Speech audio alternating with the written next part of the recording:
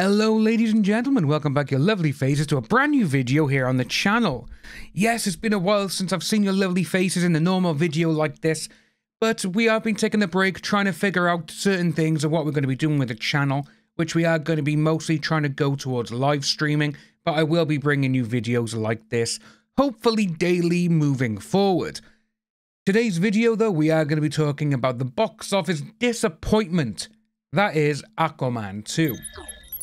It's interesting to see because you got a lot of places, Deadline, Variety, all these places going on.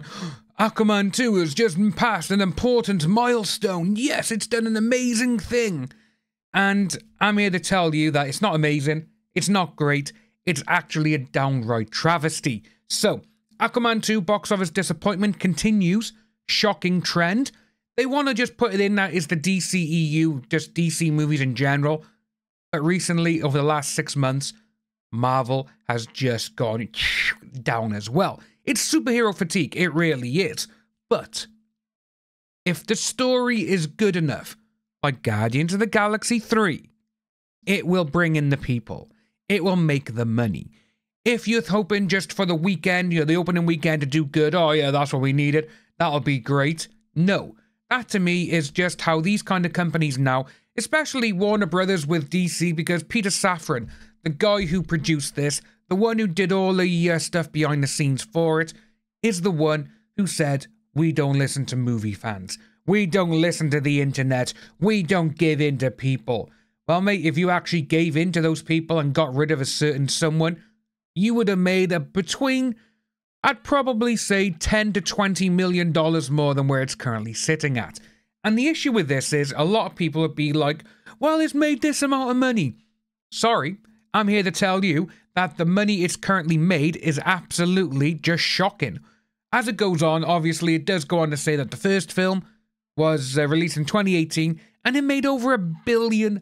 $1 billion, that is now. $1 billion with a B, not million with an M, $1 billion.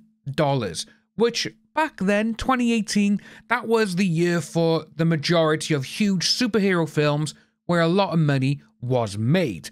And it goes on to say regarding obviously how this one and the rest of the DC movies that have come out, 15 of them, which I didn't even think there was that many. Of those 15, 4 were produced as direct sequels, and each one made less money than its predecessor.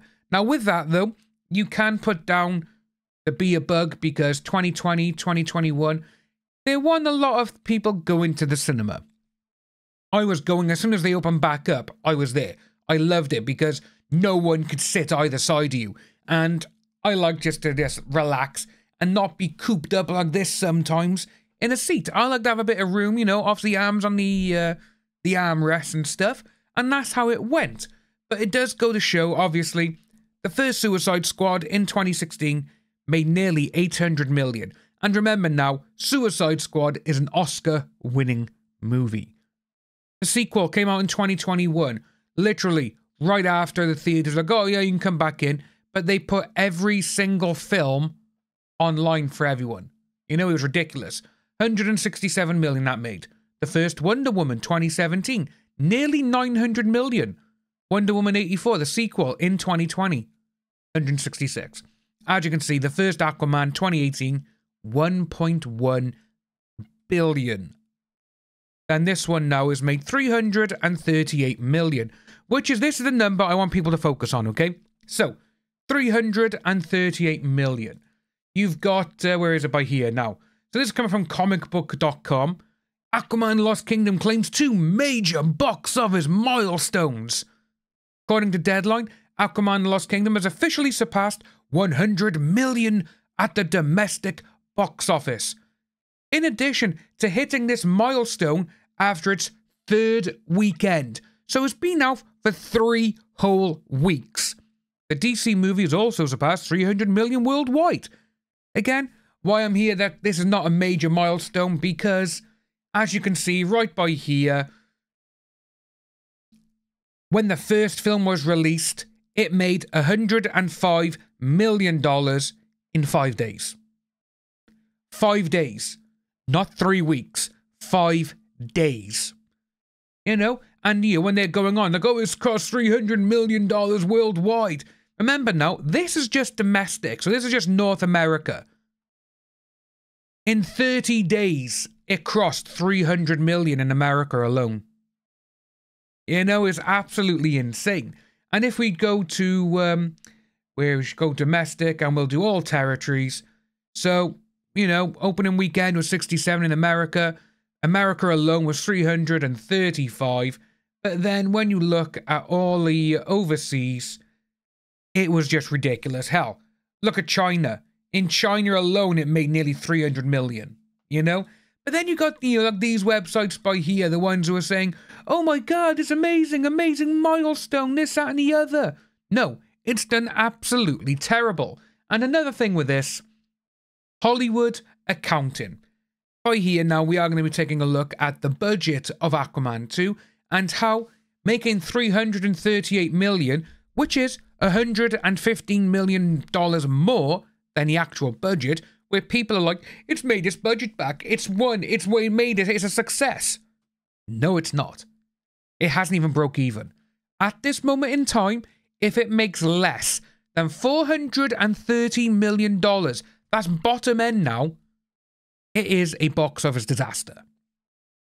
With Avatar, The Way of Water, this says it as it's about to break even, as the worldwide box office total reached $1.3 billion. But the thing is, though, with Avatar, The Way of Water, it did cost about $460 million to make, which is an insane amount of money. But James Cameron has come out and said the technology we use on this film will go forward and drive the movie industry for the next decade, which it will. The next one, Avatar 3, I think it's like $210 million, $220 million for the budget.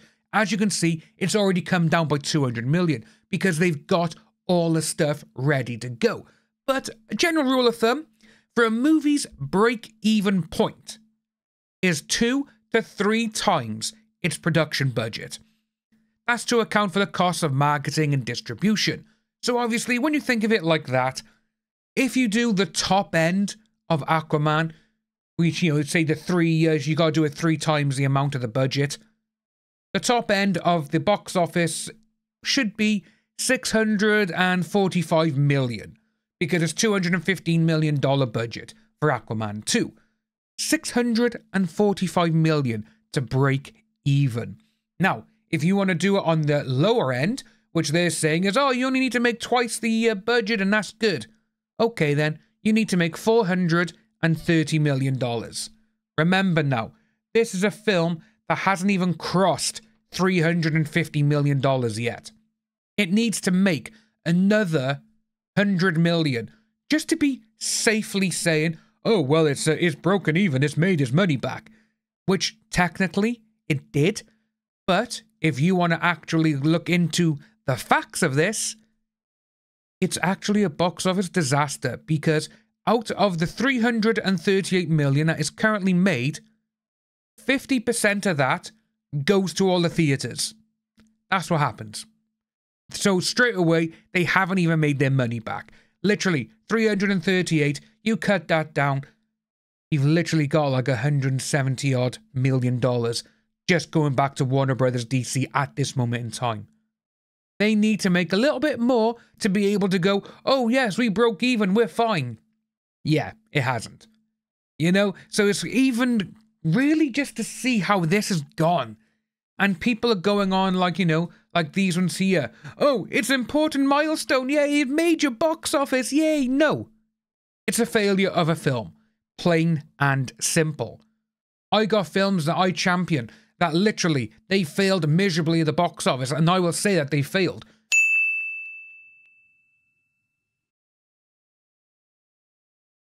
But people who are supporting this film, well, no, it's made its budget back. Yeah, doesn't mean that it's a financial success. It's not. It's a failure. It's a box office bomb. It's a dud.